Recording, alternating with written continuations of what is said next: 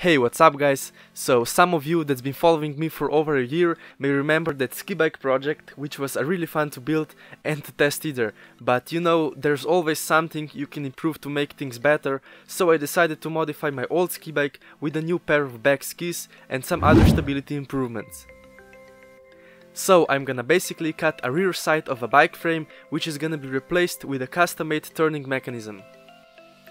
The plan's really simple.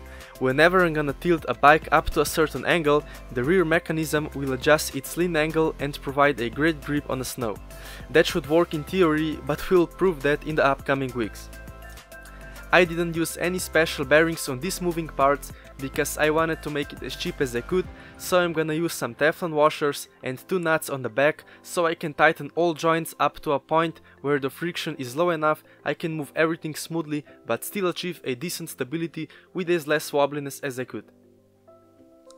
Skis are gonna be attached to this metal coupler with a thick rubber in between the joint, which is gonna act as a small shock absorber and still allow skis to change in angle when going through some small bumps of snow.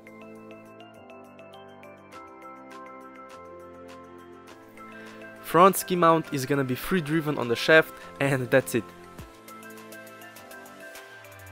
The plan is also to add a bike seat, but that's not necessary since most of the time I'm gonna stand on the bike pedals, but anyways, maybe it's gonna come in handy.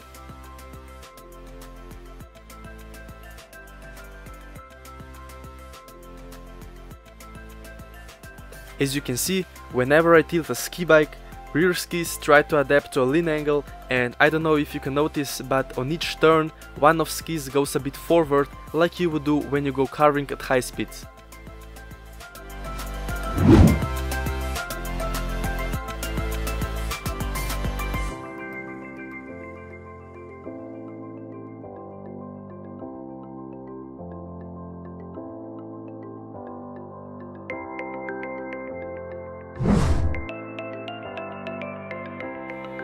That's all for today guys, thank you for watching. Next week I'm gonna build a frame and weld everything up with a new TIG welder, so stay tuned and I'll talk to you soon.